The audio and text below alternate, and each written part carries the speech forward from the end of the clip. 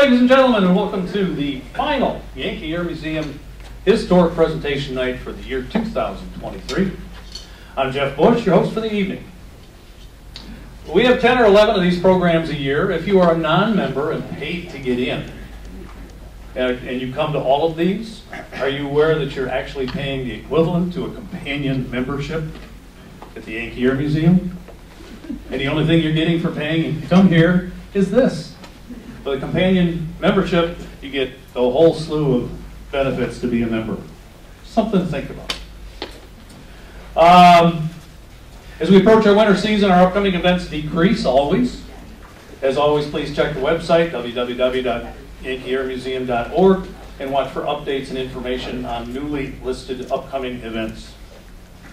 And now, if you'd like, I'd like to ask you to turn your cell phones either off or stun, and please hold all your questions for the end of the program. Our speaker tonight holds an undergraduate degree from Michigan Technological University in Houghton and a master's degree in history from Wayne State University. He retired in 2016 after 39 years with the Gerald R. Ford Presidential Library in Ann Arbor. For the last 20 years, he held the position of senior photo archivist and was responsible for cataloging, arranging, and preserving the President Ford's White House negatives, as well as the Ford family's personal pre- and post-presidential photographs. Tonight he's going to give you a biographical presentation on his family's experience during World War II. His father went off to war and eventually deployed to the China, Burma, India, or CBI Theater. Join me now in welcoming Mr. Kenneth Hafeli.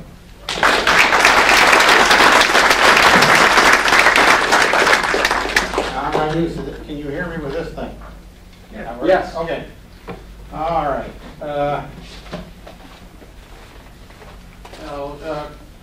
Many years ago, or early 2000s, I called my parents and said, "What are you guys doing?"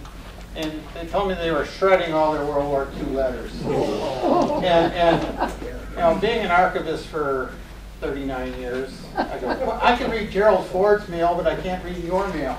And they did manage to save. My dad had a few letters that he thought were important enough to save. And my mom wrote a lot of letters to her sister in Toledo, and the sister kept all of those. So we have what's going on with my dad overseas and what's going on in Detroit at the same time.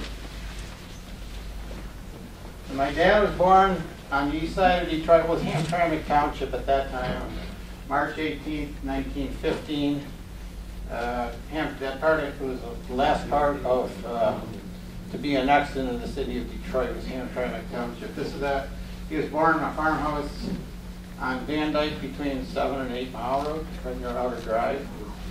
My mom was born 7 years later, almost to the day, and she also grew up on the east side of Detroit. My grandfather's farmhouse was on Van Dyke Avenue, and at that time, Van Dyke was just a dirt road in the 19 teens and 20s. But eventually it became M53, and it's a 7 lanes wide now. But this farmhouse was where my dad was born. And in the early 20s, my grandfather started to subdivide the 20-acre farm. He built this gas station. You can see the farmhouse is still back there. And by this time, Van Dyke had been widened enough times that that little hill the house was on was now gone. And that's my grandfather standing in front of it. And he put my dad in charge of the Hafeli service station. And that's my dad working there. So he worked there in the late 30s. And amongst the other things that my grandfather sold was property to the Archdiocese of Detroit. And this was, he sold 5 acres to them, and it was a church where we all grew up in, was built there. This is roughly the property my grandfather owned. The house was down on the bottom there, and the gas station was right there, but that's now a restaurant, and the whole church property is over on the side. But there's about over 100 houses were built on that in the Hafeli Brothers subdivision. Both my mom and dad both went to Catholic high schools. My dad went to De La Salle on the east side over by City Airport. My mom went to all-girls Catholic school, Nativity, which was on Harper. And at the Our Lady Queen of Heaven church where we grew up, they have what they call the Dramatic Club. And my dad was part of that, and along with his brother John, his sister Rita, another sister Elizabeth, and my future aunt who married my auntie Aunt who married my Uncle John. And my mom was also part of this group, although she's not in this picture. And these people pretty much stayed together well into the 2000s. They'd get together once a month to play pinochle. They weren't acting anymore. But in 1940, my dad and mom started dating. This almost didn't happen because my dad was 7 years older than my mother, and he thought that a gap between a 25-year-old and an 18-year-old was a little bit too much, until his mother reminded him that his dad was 6 years older than she was. So thank you, Grandma, for straightening my dad out. And so during the 1940 they dated, but things were happening in Europe, and so my dad had to register, which he did on October 16th, 1940 for the draft.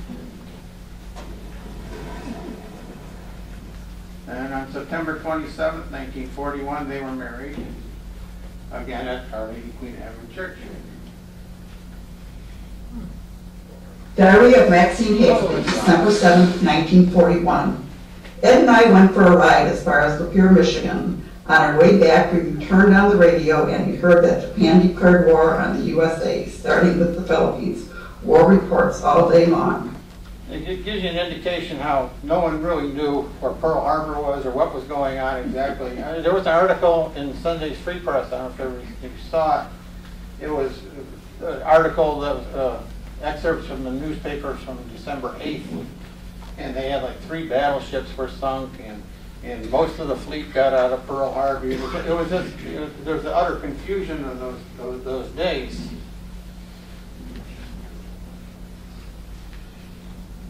Diary of Maxine Hafeli, December 8, 1941. Already 32 nations are in the war. Ed and I went to 5:30 Mass at Holy Name. Came home and had breakfast and listened to the radio for war news. Ed went to work and I had quite a busy day at the office. Roosevelt made a definite declaration of war on Japan. So my dad already being 28 years old or almost 28 when the war started, he wasn't immediately called up. So he continued working in the gas station. But he did have organized a scrap rubber drive at his station, and a number of other gas stations did this as well. So they got a write-up in one of the 3 Detroit newspapers. But the rest of 1942 is basically, regular activities. Although my mom was pregnant at the time. And well, it's all over, and you have a bouncing little nephew to buy Christmas presents for now. Letter from Edward to his sister Irene, September 18th, 1942. My Aunt Irene was out in California.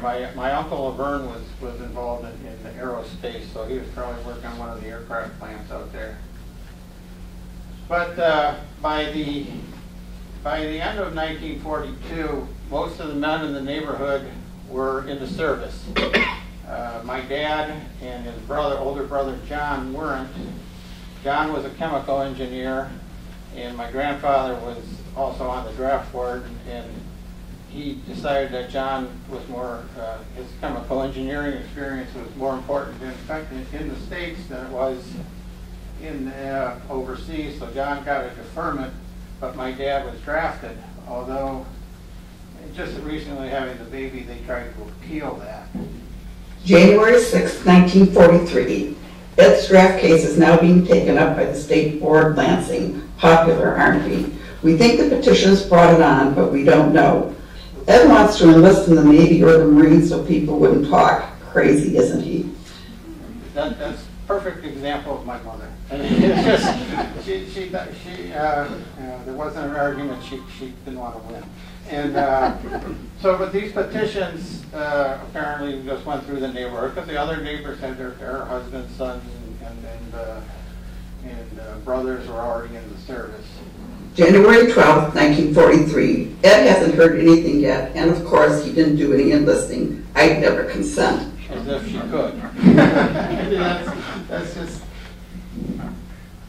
February 3rd, 1943. Ed was to the Board of Appeal Monday night, and they said he will have to go. He'll probably be gone by the end of this month or first part of April. They told him if he didn't appeal it, he would have been inducted Friday, and he would leave on the 12th.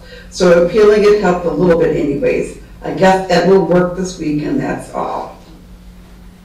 So on March 2nd, he was declared 1A and getting ready to go into the service.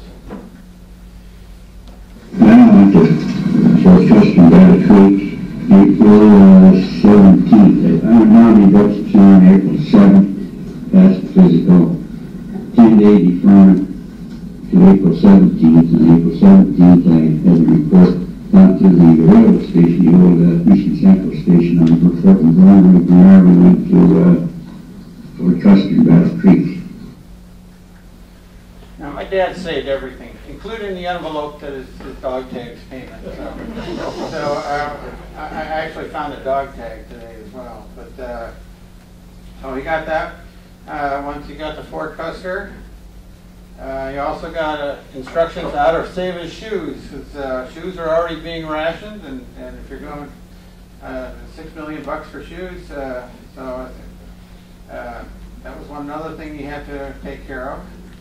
But he got his soldier's handbook, and most importantly, he got his pay book. I was $21 when I started, $21 a month. $21 a day, once a month, that's what it is. So then he reported to Fort Custer, which is still in operation. April 27, 1943. Dear Maxine, here's my first Army picture. In case you can't find me, I'm fourth from the left in the middle row. How do I look? See my GI haircut? Love, Ed. So this was the first of hundreds of letters that were sent. I noticed everything was free for free postage, and this was on the back of the previous picture. So once he finished basic training, he was sent to the Romulus Army Airfield, which was the basic footprint for Metropolitan Airport, and he was there for several months, but close enough to home that he could come and visit, get enough leave to come visit my mom. I wish I had asked my dad what was going on in this picture before he passed away. I have no idea. And the negative number at the bottom is not a National Archives number. I contacted the photo office there, and they didn't know what it was either. But I don't know if it's part of his dramatic club training and his dance routine. It just caught at a weird time. He also went to Camp Perry, Ohio for... I went to Camp Perry for rifle practice, target practice. Oops. Well, then he was, after target practice, it was back to Romulus. And the fellow in the middle there is his friend Bill Hook. Now, this is one of his lifetime buddies from World War II. We used to visit the Hooks, and they'd visit us. And one day I got a call to the orderly room, which is headquarters in the office, and they said they had a request to send somebody to a school in South Dakota State University in Brookings, South Dakota, to a class called classification. And they were told to send the best man, whatever that means. But I went through the record and found out that I had, and I took the Army General Classification Test, ADCT, I got 119 on it, which is quite high. And so in going through the records, they picked me out as the one to go to this classification school in Brookings, South Dakota. That was in May, I think, of 43. So I went to Brookings, your typical little Midwest town. And on the university campus was where they did their training. I find this picture interesting because while the Army was still segregated by unit, the classes apparently worked, because there's the gentleman in the upper right corner. And the same group in another picture in Brookings.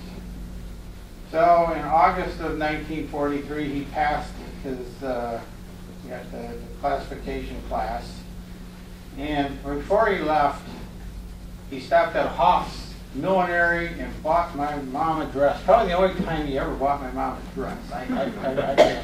My brothers and sisters are here. They may know more than I do, but I don't think he's ever did it before or after. So it was back to Romulus, where he was again able to go home. And here he is at the air base. Then March 21st, 1944, he got orders to go to Homestead Army Airfield near Miami. You are leaving this office only because I was directed to send the best qualified man. I am very sorry to have you leave and would be glad to have you serve with me at any time.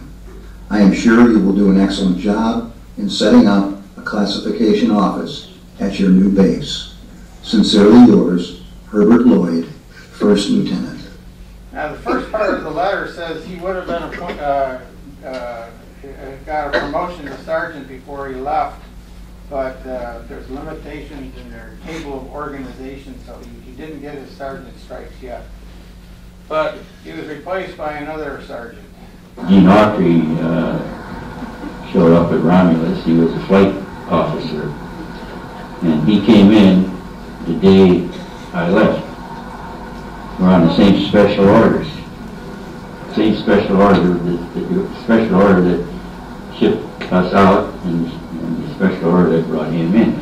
His name is Ormond, O-R-M-O-N-D, Ormond G. Autry. And I took him to the PX and had coffee with him, and we walked in, everybody started humming tumbleweeds. That's as far as it got. We never got Christmas cards or presents from Uncle G. Unfortunately, it would have been fun. But so my dad had enough time to go home and say goodbye to my mom and my brother Denny before he headed off to Homestead. And actually, even though he was in the Air Force or the Army Air Corps, he took a train to Homestead. And they had been living in a rented house south of 6 Mile near Van Dyke. And once my dad was shipped out, they moved in. My mom and Denny moved in with her parents and couples and her 2 sisters who weren't married. So down to Homestead. March 28, 1944, Homestead Army Airfield. Now I know why rich boys like to come to Florida. This is one swell place for a civilian, but it's just another workshop for a GI. Our stay here is indefinite, and where we're going is still very much a secret. Love, Ed. And a month later, it was still a secret. But he got orders to board a C-46 for, it turns out, for India. And on this other plane, at the bottom of the people on the other plane was a fellow by the name of Gerald R. This was another one of my dad's lifetime friends. Although they didn't know each other then, they met later on this trip.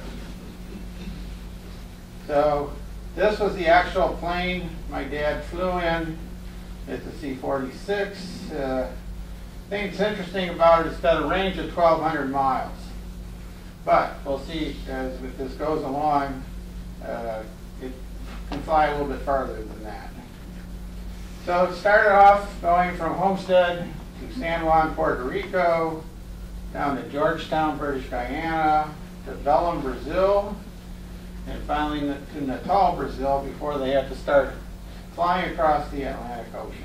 We went to these 2 stops in Brazil and then to Natal, which is right on the hump of Brazil, closest to Africa. But in between there in Africa is Ascension Island, just a little dot out there in the Atlantic Ocean.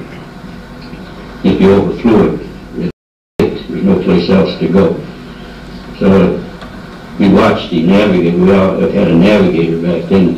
The crew was a co-pilot, pilot, co-pilot, navigator, crew chief, and radio operator. Those were the crew. You'd watch that navigator. He'd be looking down at the ocean to something, I forgot what they call it, and then he'd look at the sky and he'd scratch his head. You wonder, does this guy know what he's doing or doesn't he? Then they had a prearranged signal that if we had to ditch, which means you land in the ocean, they would sound this certain horn. Well, we got close to the island already in sight when this prankster, he sounds that horn. See, everybody thought we were going to ditch in the ocean, but we landed on Ascension, just a small island. Fact is, there's a little hump there you couldn't see from the runway. You couldn't from one end to the other because there was a hill in the middle of it. So you go up and down the other side. Like I said, the plane had a range of 1,200 miles. Yeah. So, and it gets even scarier as we go along here. So once they got to Accra, it was across the center of Africa, you go through the Gold Coast to Aden in Saudi Arabia via Madagascar, French Equatorial Africa, El Fashir, and Khartoum. All these countries are not. I mean, all these places no longer exist. I mean, they're in their own new countries.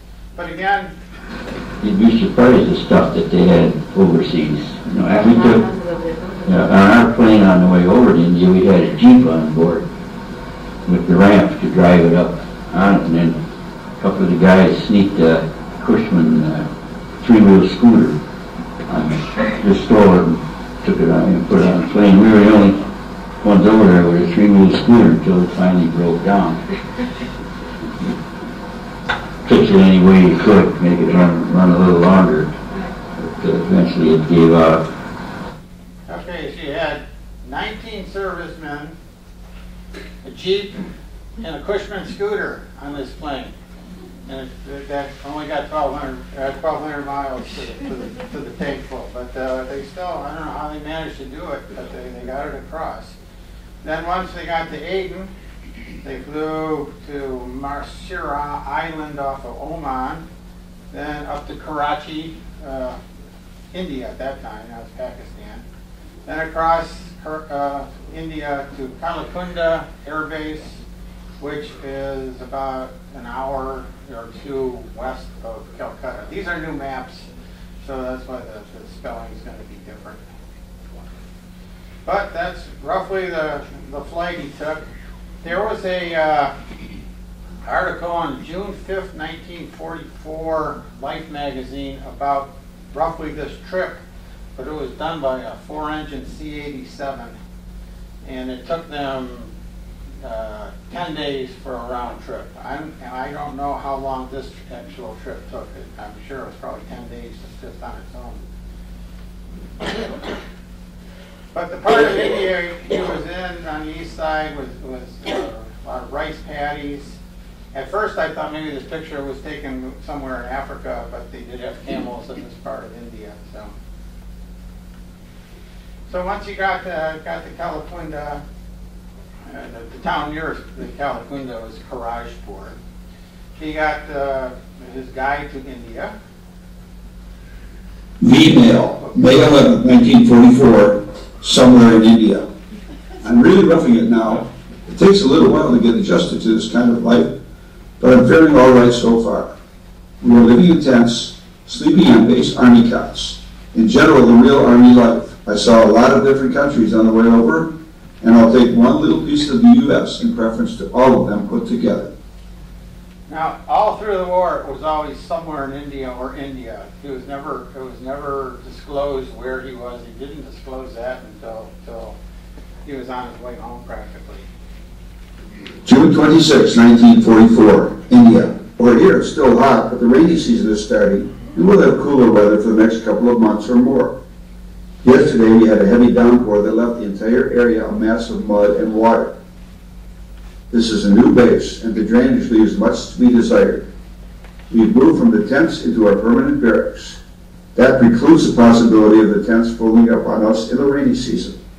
However, the tents did not leak, and the straw roofs of the barracks do a little. Guess we can't have everything, though. Now, most of the work was done by local hires.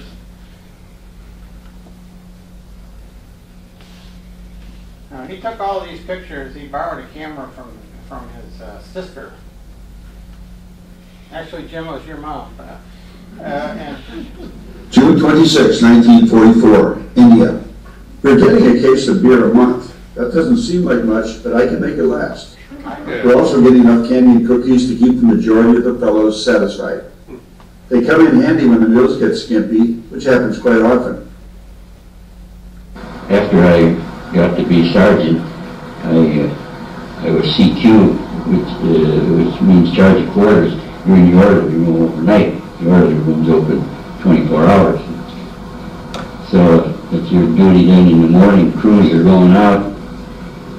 You got to wake up the crews, walk around, shake them up, get them out of bed, and then they report to the orderly room, and then shuttle will take them out to the operations tower. This one guy, he came in after the shuttle had left, and so I'm going to get out there now. I said, take the shuttle. And he gave me a nice obscene word about the shuttle. I said, you do that, I'm tired. Boy, he threw me in his race. I thought, sure, I'll see you when I get back. I thought, sure, I was going to get assassin an officer. But nothing came of it. Now, this oral history was taken outside of the campfire, so once in a while you get a little breezy wind sound going through the speaker. July 6th, 1944, India. Dear son Benny, I spent the whole day in town today, but I couldn't find anything for you or Mama. I did pick up the stationery though. I hope you like it. I also picked up a pocket-sized photo album in which to keep the pictures which Mama sends me. You tell her to send plenty of them. When this album is filled, I'll get another. Mama writes that you have been a good boy. I'm sure you are. Also, I hear you are acquiring quite a vocabulary. I wish I could hear you talk. Tell Mama to pray that it won't be too long. Goodbye for now, Benny, and give Mama a big kiss for me. Daddy. This time Benny is not quite 2 years old. So in August he got his Good Conduct Medal. So he was APO 493. So that's everything my mom sent to him went to APO 493. They had a couple of USO shows, United Service Organization shows that came over there, but not too many, not too bad. They eventually put up a screen where we could watch movies. So they had movies just about every other night. And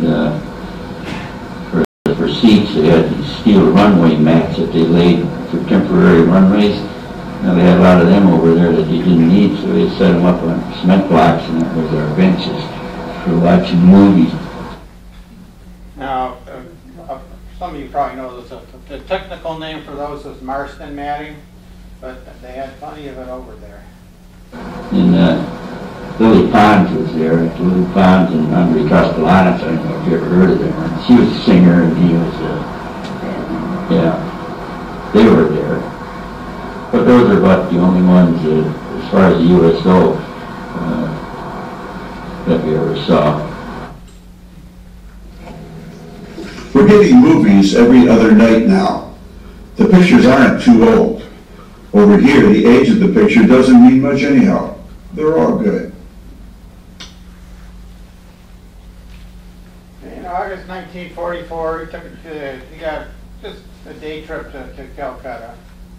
So he took a number of photographs there.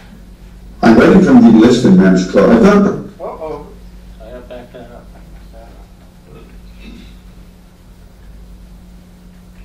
Start over.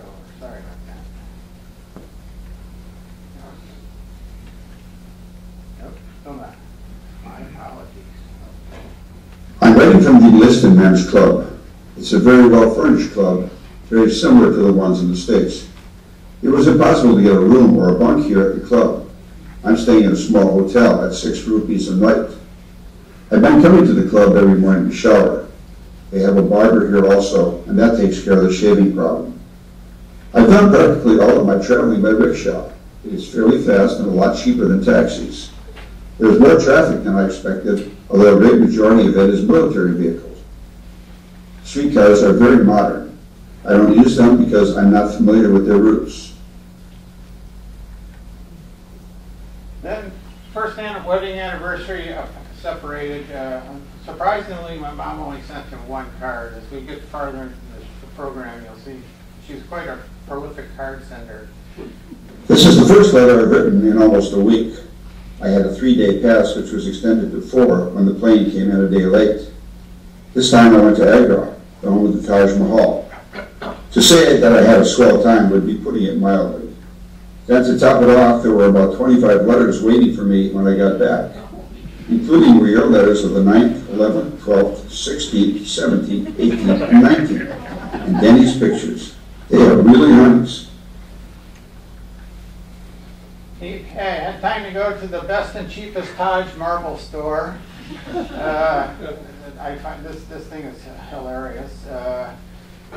He went and bought, there was embroidery purses, curiouses, photo views, guidebooks, albums, sword sticks. He bought a sword stick, by the way. He brought that home, but as kids we used to pull it out to show our friends, and finally one day he snapped it over his knee and tossed it in the trash. But I read the endorsements on the lower right side there. They're just bought a few things from the place. The article is very cheap and good for the price. And I certify that I purchased a black marble box at this place very reasonably and recommend it to anyone. But then we had a signature signed by Sergeant Gavance Fugal. It doesn't really sound like it's someone from the American Army, but I'm not sure, but that's what he says. And PFC Kapoor. So, but he did buy a couple of best marble Taj Mahals there, though. At least, I don't know if it was this store, but he did buy some marble. To get to town, we hired a tanga, which is a 2-wheel horse-pulled cart. They make pretty good time, but the horse is so close to the cart that when he does certain things, the smell isn't the best. We had one horse that must have had gas pains or something. Anyhow, what he let loose would make a skunk turn up his nose in shame. I saw my first snake charmer act. The kid had 2 king cobras in a basket, which rose up and extended their hoods when he played his flute, or whatever it is. He also had 2 big pythons and an assortment of smaller snakes. I took some pictures of them, which I hope will come out okay. Needless to say, I didn't get too close. Also, we kicked in with 8 annas apiece to watch a mongoose kill a snake. He put on quite a battle, but the snake wound up being behind the 8 ball. I'm not sure that PETA or ASPCA would condone that kind of activity anymore, but this is India, so maybe they do. We ate a complete meal in a Chinese restaurant in town, but they couldn't compare with the GI meals at the mess hall. They did have good orange juice, though, which we ordered and drank by the gallon. It was very hot during the day. And Thanksgiving, you can see that. I'm not sure if it's a Hallmark card or not, but it's very military oriented. Then we came to Christmas. Now, see, I mentioned my mom was a prolific card sender. So we have 1, 2, 3 cards from my mom. all very elaborate. And then a number of cards from friends and relatives. These are all in a box I found with war memorabilia, so these are all authentic. And so they got plenty of mail.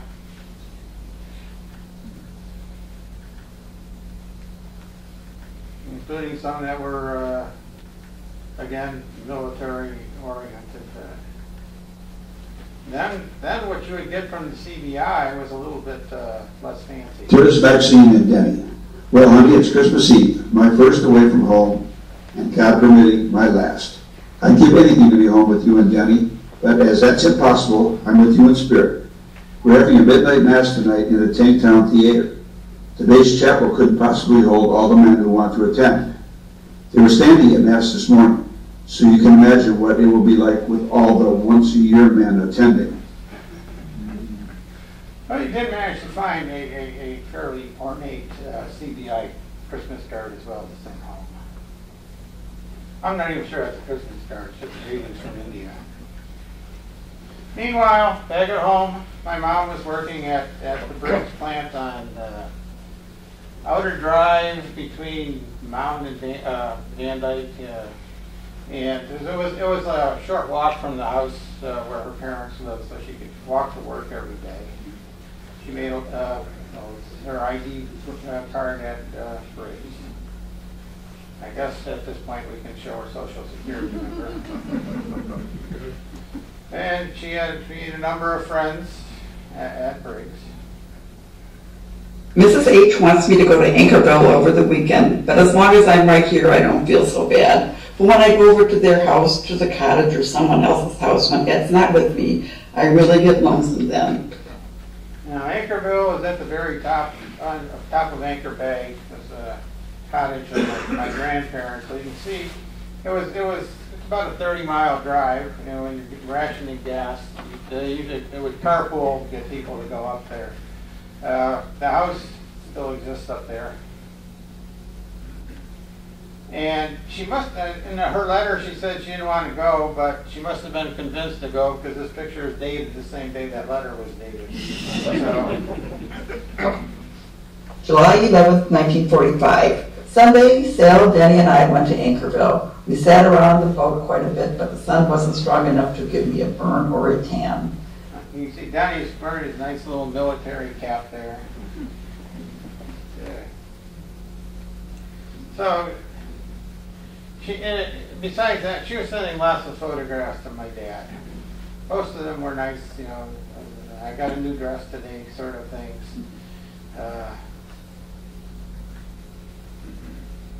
But then she would send, these are the things my dad was missing.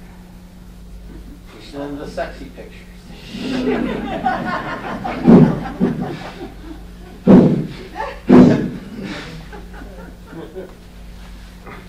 Yeah, well, these are my grandfather, my grandmother, and my mom and her four sisters. My uncle Joe was drafted in January 1943. He was 18, and he did his basic training at Fort Custer, just like my dad did, and then he was shipped off to North Africa. But by the time he got to North Africa, the war, that part of the war had ended, and he was finally sent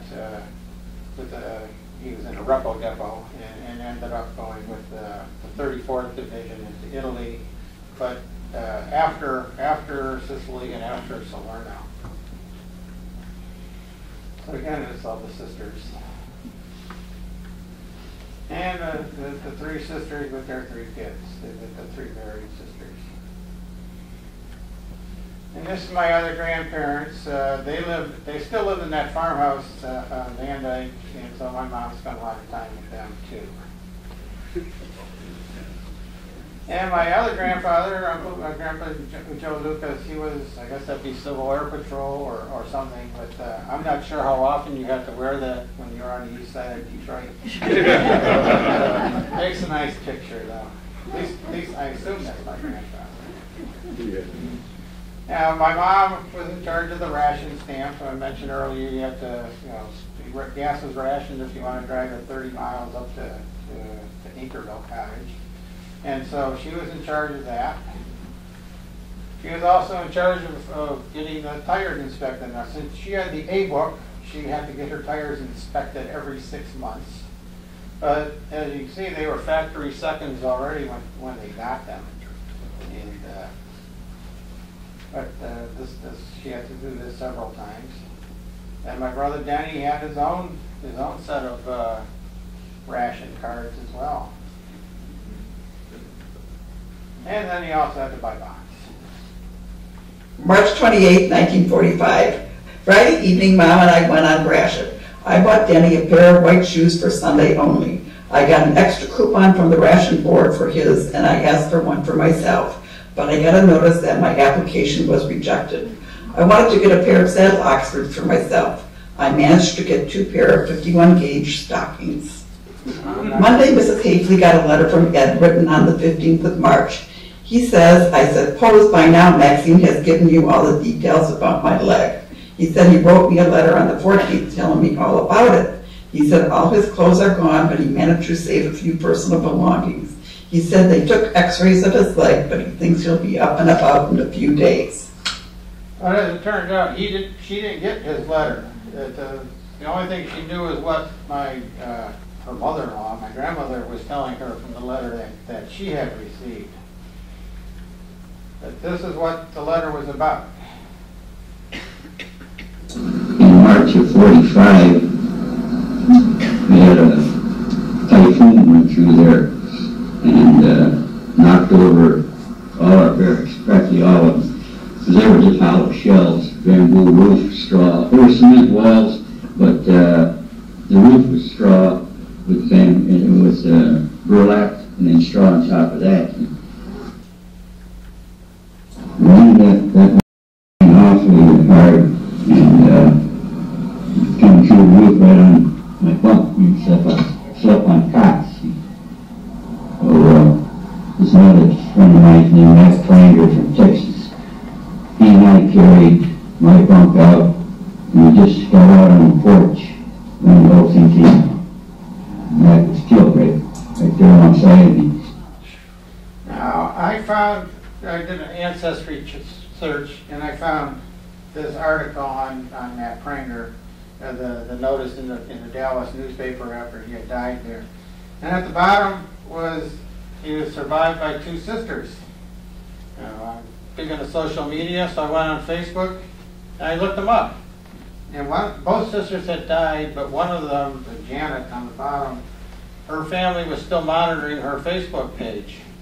And so I was able to connect with his family, and I shared that story that my dad just told about how Matt had helped him out of the building.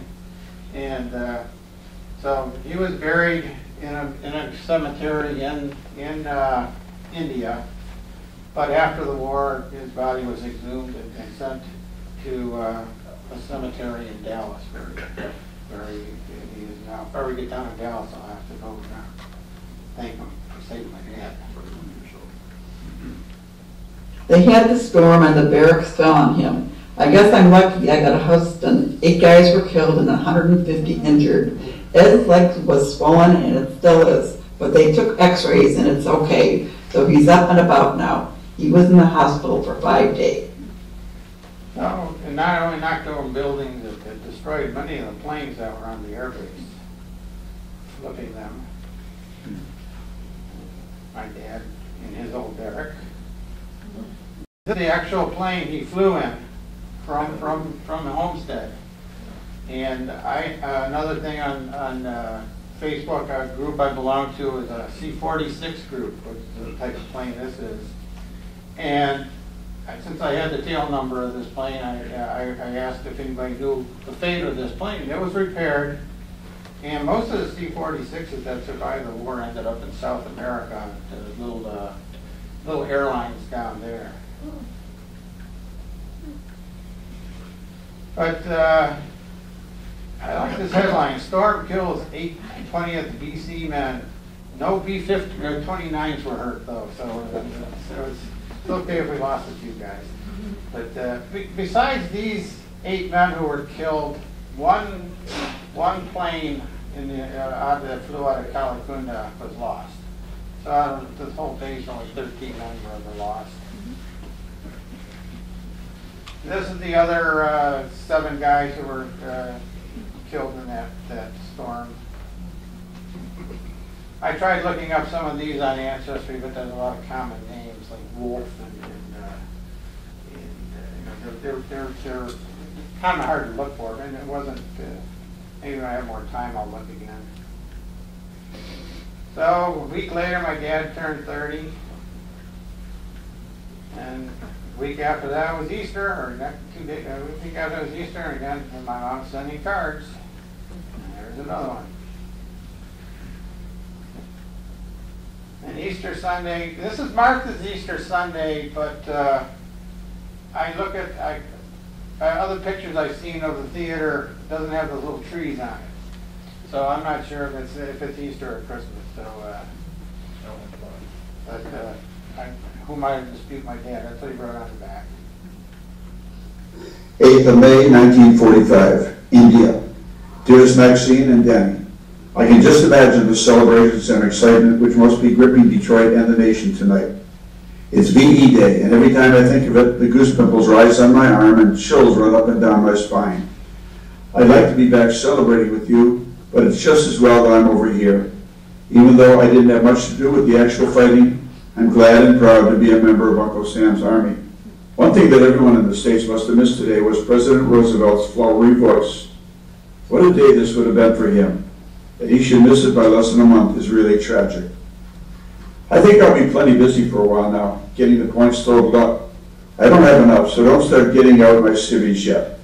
I'll be in for the duration plus, but I don't care. I was a long time getting in, so let the fellows with the longest service get out first. Now, I'm not sure anybody else would describe Franklin Roosevelt's voice as flowery, but that's good. My mom was not as big a fan of Franklin Roosevelt as he was, because she was upset that her brother was shipped off without even being able to say goodbye or anything. She was not a real Roosevelt fan. July 29th, 1945, Sunday. Dear M, Len, and Roger, I just put Danny to bed for his nap. When he wakes up, we're going to meet Emma Rockwell and her son, Denny. She's the gal who was in the hospital with me, and we're going to the zoo. I'm to meet her at 2:30. So life was fairly normal still for my mom and Danny. By this time, she had left Briggs. I think the war was winding down. I think they gave people the option of quitting work, and at the end of July of 45, she stopped working. So then she was collecting unemployment. My picture was in the paper yesterday. It shows the long line waiting for compensation. You can hardly tell it's me. Did we laugh? I went there Tuesday and stood in line from 3 to 5:30. Boy, what I won't do for $22 a week. Finally, in August of 45, the Spirit Group sent someone over to Okinawa by air, and the rest of us stayed behind in India, and eventually took a train to Calcutta, and boarded the ship, the troop transport, and we went over to Okinawa on transport.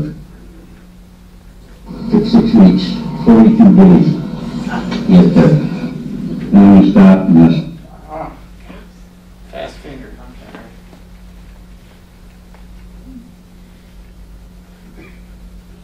Took 6 weeks, 42 days. Yet then we stopped in Australia. Had a 1-day pass in Australia, and then went to New Guinea, Philippines, and finally to Okinawa. All on the same boat. And the boat was the General E.T. Collins.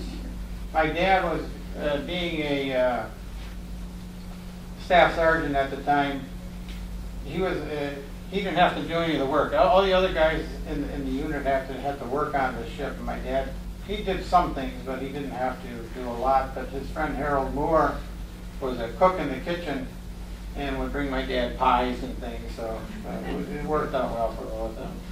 Harold was an interesting character. He always wanted to get a tattoo, and they went out to get one.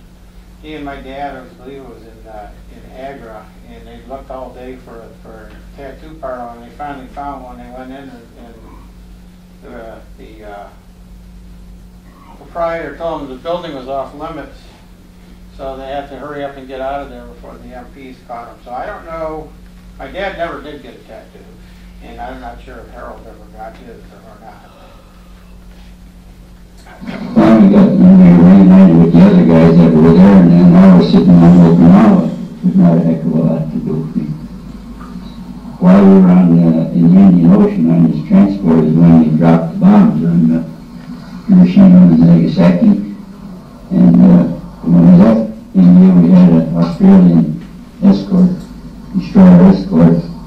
But we got to Australia and we lost that. And from then on, the war was over.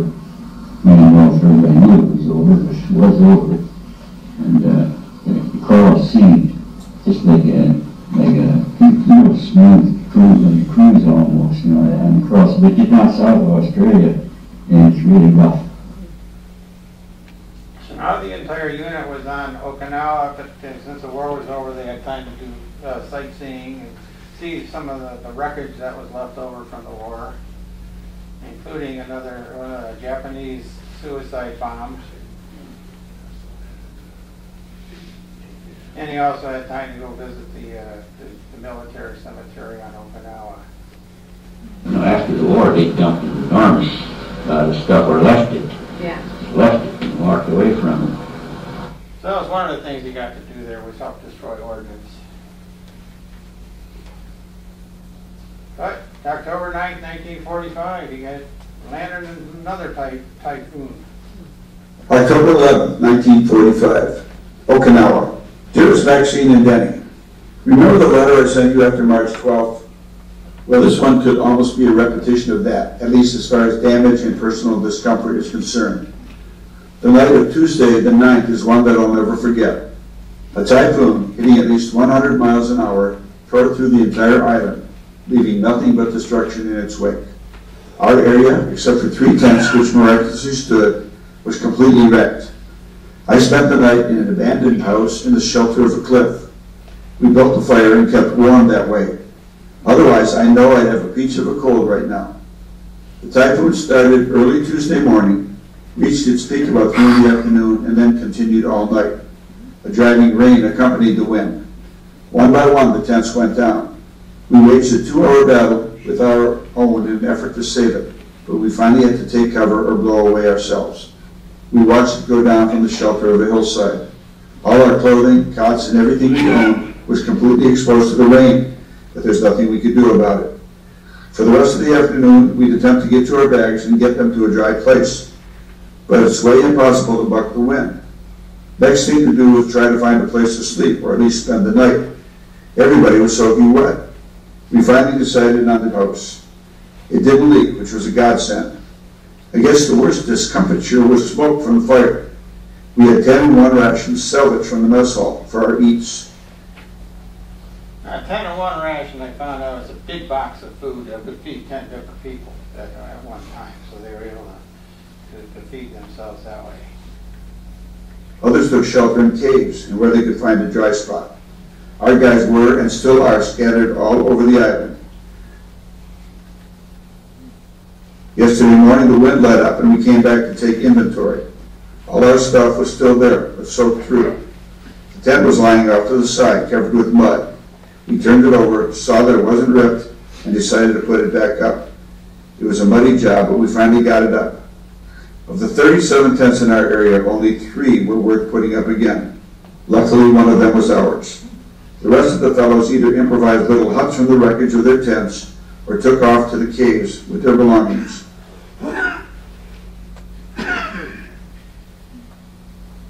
This storm was extremely destructive. It blew the roof right off the outhouse, so poor guys had no privacy. As a kid, this was probably my favorite photograph. October 9th, 1945. Monday morning, Mrs. Hafeli called me up. I told her how I've been looking for rent. She said, you know, we still have another house that we are renting, and Pa suggested that it would be nice for Ed to have. It's a little house right across from the church, right next door to the nuns. Kaczynski's used to live in it. I thought the people living there had bought the place, but they never did. Danny and I went over to Hafeli's, and I asked her to serve notice on the people in the house on Rolliet. I told her even if Ed wasn't coming home for a few months yet, I'd like to get out as soon as possible so that we could make room for Junior. Mr. Hafeli said he'd have the lawyer take care of it right away. Junior was her brother Joe. He was staff sergeant. He was in charge of 2 of these 81 millimeter mortar crews. And I was same nephew that did the oral history with my dad did one with him, and he was saying that the German 80 millimeter shells fit in the 81 millimeter American mortars, so they were lobbing German shells onto the Germans. He witnessed the bombing of Monte Cassino while he was there. October 30th, 1945. Danny and I came here for a while on Wednesday night. This is the only agreement Laverne would think of. No room and board charges, and as far as food goes, who goes to the store, pays the bill, and he thinks it will work out just about even. He said to me on a regular 50-50 basis, he thinks leads to arguments. Pretty good, isn't it? Ed thought he might be leaving by the end of October or the first part of November. He's supposed to come back by boat. Maybe he'll make it for Thanksgiving. This house is on the west side of Detroit. It's on Sorrento. This is actually a modern picture. We got points to for discharge purposes, how many kids you had, how many went overseas, how many citations you got, how many this, that, and the other thing. They all added up to points. And I had enough points to go home. So on it was in November of 45, and we left Okinawa to B-29, flew to Guam, to Kwajalein, to Hawaii, and eventually to Major Field, Sacramento. Oh yeah, at least this plane had a greater range than the C-46, the B-29. He said that's the only time he ever saw a B-29 was the day he got on one. Up to Sacramento. Flew into Major Field in Sacramento, and that was right around Thanksgiving, so we had a big Thanksgiving dinner there. And then they wanted to keep me in because of my classification specialist, but I had enough points to override that, so he sent me to Chanute Field in Illinois by train. From there I got my discharge and came home. Took a train back to Chicago, got off at Jackson, met Maxine in Jackson, and we... So there was his discharge. Dear Edward, well, old man, how is civilian life?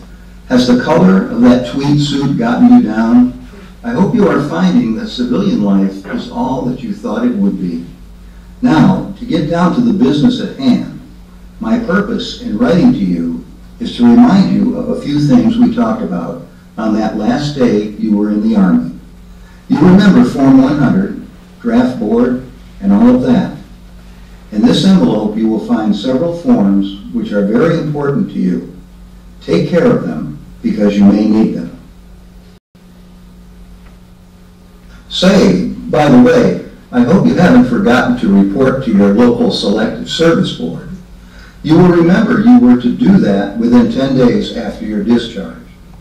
I want to remind you that if you have any problems that are about insurance or veterans' rights under the GI Bill, you can obtain that information from your local Veterans Administration office. And if I can help you, write to Counseling Officer, Separation Base, Chanute Field, Illinois. Good luck, civilian, and I hope you get one of those swell jobs we all talked about down in the day room. So, there was December 3rd, he took care of it and got reclassified as 1C.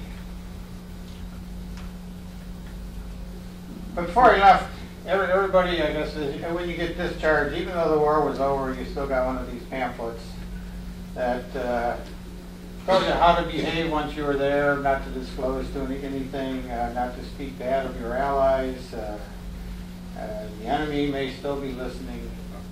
And so this was actually came out in '44, so you had to be careful then. It's a little bit different by the time my dad got out, but they still issued these to everybody.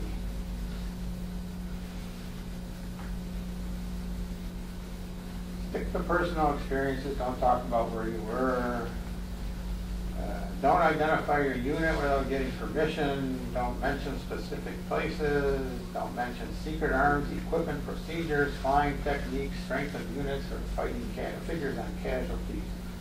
And don't say things about your fellow soldiers that you don't like. And you weren't supposed to tell them how you, if you escaped, you weren't supposed to let people know how you did that, because the enemy could pick up that information and stop the next guy. So that's what he got when he left the Army. He also got one of these letters from Harry Truman. I'm sure after writing about 4 million of those, his arm was probably pretty tired. But, working in a presidential library for 39 years, I know how this works. So this is a map my dad drew of his trip. He hit every continent but Antarctica in Europe. And he finally got to Europe in 1989. We went to visit the ancestral hometown of Klingau, Switzerland. Then he moved into this house on Rolliet. 9 months after my dad got home, my brother Alan was born. And my sister Donna was born in this house too. And then they kind of outgrew it, so they moved like 4 doors to the right, to the left. To a slightly bigger house where I was born, and in 1953 they moved 15 houses to the left, to the right, to another house that my grandfather had built, and my grandmother and grandfather were living in that house, and they decided to move up to the Anchorville house on a permanent basis. So they brought back a number of souvenirs. My dad did. A number of these marble Taj Mahals. This little cart down here, I don't know if you can see it over there, it's like an ivory cart. Actually, my brother Alan, just it was in pieces. He just put it together last week and sent me a picture of it. And then the machete, which I actually have in a briefcase behind me here. I just don't want to get pulled over by the police on my way home. Then we have the wine glasses, or metal wine cups. I have one of those in my briefcase too, and these really cool Cobra candelabras. And he also had the official CBI boots, which were Denny's, but he quickly outgrew them, and they were still around when I was a kid, and I wore them out. And lots of coins that he brought back with him. So when he came back, he went back to work at the gas station, and until early 50s, he got a job at the tank plant in Warren, up on 11 Mile and Van Dyke. And his time in service was added to it, so when he retired on December 29, 1980, he was given a time in service from June 19th, 1948. This is a shadow box, that's why the picture's not real good. It's kind of glare off the plexiglass. So, this is the part I don't like.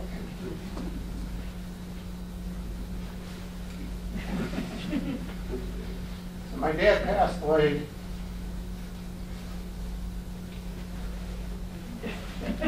You can read it. 3 sons, 2 daughters, 11 grandchildren, 16 great-grandchildren. So the voices, my brother Danny, my dad's actual voice was the oral history. My nephew Darren Hafeli. My brother Danny was the voice of my dad. My sister Donna was my mom's voice, and a friend of mine, Dave Oxman, was the other voices. Now, this is Darren. Darren went into the service in 2001, and this picture was taken December of 2002, a couple of old sergeants there. And my dad, we had diabetes for 58 years, so he never really gained any weight, so he was able to fit in his uniform at this time. And I want to thank my aunt for saving all those letters from my mom to her. And that's just photo acknowledgments. My dad took 180 some photographs when he was in India, and I borrowed a few from Google and Wikipedia. So that's it.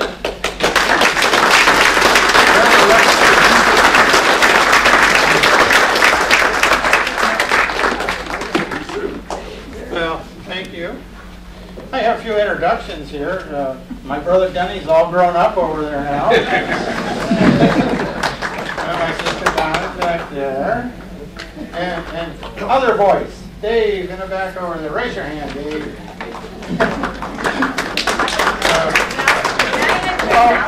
Huh? Yeah, well, my sister Marcia is here today. She wasn't born until 1955, though. So she missed out on all this stuff. But I do, you know, I mentioned the little silver set.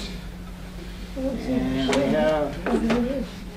we have the machete with its two little knives in the hilt. Very nice. So I borrowed this from my brother. That's why I make sure I kept it in the briefcase. Like I say, I don't want to get pulled over by the police. First thing I say, you know, there's a machete in the back seat. And let's see. Well, there was the, well, like I said, I found his dog tag today. And he had a number of patches, his Camp Perry patch, and his patch from the CBI patch. And he's got kind of tricked out CBI patch, and it's all glitter and other stuff. So, I'm ready for questions. Anybody can tell me how a C-46 could do all that, fly all that way with all that stuff on it? Yeah, they flew C-46s out of Willow Run Airport until 1982. Okay. Transcontinental Airlines had them. I flew there for a short time. They put extra gas tanks in them. Okay, yeah, were you get extra gas tanks when you already had 19 guys a Jeep and a cushion? Sure. They didn't worry about weight and stuff back then. If it fit, you went. Okay. All right, okay. I have another comment, too. Yes. The letters here are such an important part of history. And I know when I was flying around Vietnam, letters from home were as precious as gold. But nowadays, nobody writes letters anymore. They Facebook, they text, they send emails. Have we lost a lot of history because of that? Yeah, I would imagine so. Working in presidential libraries like I did, we have, at the Ford Library, we had documents. We had 25 million pages of documents. The Obama Library and Trump Library are all going to be digitized. So they may have the documents, but you're not going to have physical documents. They're all going to be online. You won't have to go to a physical brick and mortar library to look at them.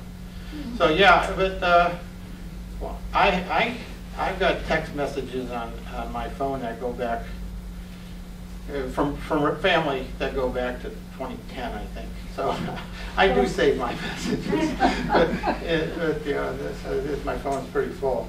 Denny, you had a question. It wasn't really a question. I wish I'd known you were going to highlight the boots. I still have those boots at home. Oh, you do? I do, yes. Oh. I thought I destroyed them.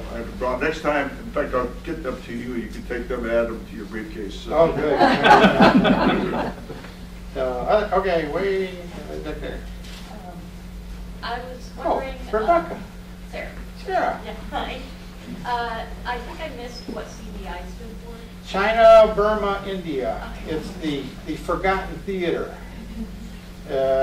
Most of what they were doing at the base in Kalakunda was flying fuel into Burma. But once the B-29s didn't really need the fuel because they had much larger range, so they could fuel up somewhere else to deliver their payloads. But that's so that's why they in the last year they didn't have a whole lot to do while they were in India. Yes, wait, Pat. Ken, do you have any uniforms that were your dad's? My nephew Darren has my dad's Army uniform. So I think that's when he put that one on, that's he got it from Darren. Yeah. You in the mask. Me in the mask. Yeah, I've grown up and of course have heard about all the rationing and gas stamps and things like that, but you mentioned tire inspections, something I've never heard of. What were they inspecting the tires for? You want to make sure, well, they didn't want you getting new tires. It was mostly to make sure this tire is good and you're going to have to keep it for another 6 months because we need all the rubber we can to send overseas for you know, make tires for military vehicles and the like. So. Yes, Julie. Forgot about her shorthand effort. What's that? Remember her shorthand? Well, that was her honeymoon. I found a postcard from my mom on her honeymoon. She wrote a postcard to her sister in shorthand. But then she wrote, "I hope you can read this in English, in regular writing too." But that was while they were on the honeymoon.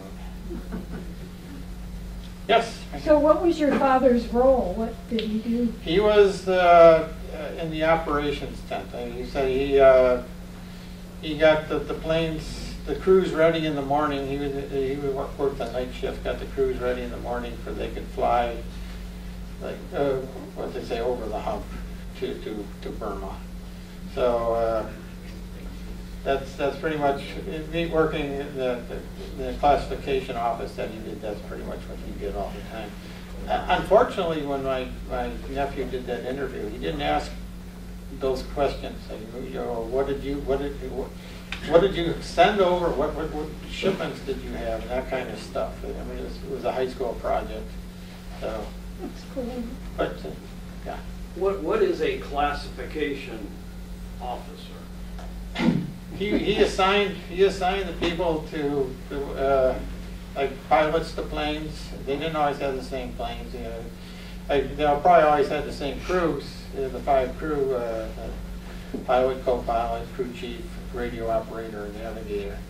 But that was his job, was to make sure the planes were manned and ready to go. And like the one officer was late and dropped an F-bomb on him, I assume, that told him that. And my dad told him to take the shuttle. So it didn't exist anymore. So, other questions? Well, thank you very much. I really appreciate it. This was such a fun project for me. I love doing this history kind of stuff. So, thank you.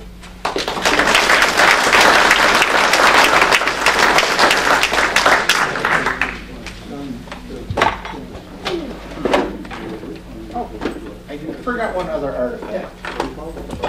The bent crucifix, which I assume was in one of the hurricanes, typhoons. But you know, he saved it. So. Well, thank you, Kenneth. Great program. And you're welcome back anytime. Well, thanks. We have great programs like this on the first Wednesday of every month, except for January. We take January off each year. Not sure if that's to recover from New Year's or to plan for the rest of the year, but we take advantage of that. February 7th will be our next presentation, which was apparently a big secret since there was nothing listed on the website about what it's going to be. But newsflash, we've got the flyer. The February 7th program will feature the Boeing 747, history from first flight to last delivery. Speaker Tom Livesey gives an in-depth look at strategic transport aircraft Boeing 747. So he'll give a good historical background on that, like it says, from first flight to the last delivery. You can always go onto our website, again, like I said earlier, and check out any upcoming events. We have boxes at the side of this room and just outside the door for all the members who got in free, other than your membership. If you can dig into your pocket and pull out a $5 bill and drop it in the box on the way out, it'll help us bring more of these great programs every month. Becca, as always, great job. Thank you very much. Thank you all for coming out tonight. Until next time, bye-bye and bye-bye. See you.